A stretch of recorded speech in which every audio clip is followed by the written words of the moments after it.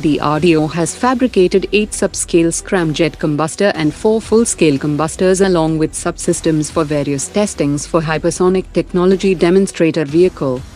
India will launch 50 satellites in the next 5 years for geointelligence gathering, which will create a layer of satellites in different orbits to track the movement of troops.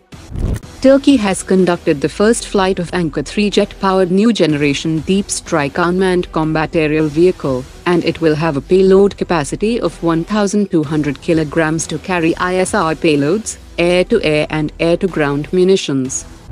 A Qatari court has reduced the death sentence given to 8 ex-Indian Navy personnel to prison terms. That now makes it possible for India to invoke a 2015 agreement signed with Qatar for the transfer of sentenced persons to India. Seacon Engineering Projects has delivered the 4th missile-cum-ammunition barge to Indian Navy. With Iranian proxies targeting merchant ships off the Indian coast, the Indian Navy has deployed 5 frontline guided missile destroyers, a logistics tanker, Boeing P-8I aircraft and Sea Guardian drone in the region.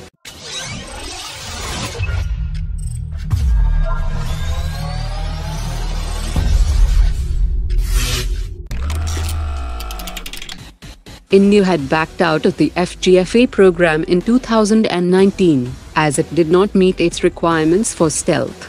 Russian media has reported yesterday that 10 Su-57 fighter jets delivered to the Russian Air Force in 2023 were powered by Stage 2 engines, and all Su-57 aircraft that will be delivered in 2024 will feature Stage 2 engines.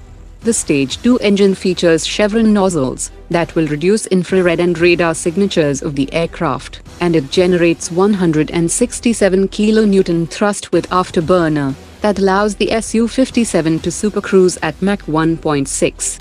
Russia has also equipped the Su-57 with drones that will allow the Su-57 to break through enemy air defenses by overloading their detection system. Russia has also developed a hypersonic air-to-ground missile prototype for the Su-57 and is also developing a hypersonic anti-ship missile.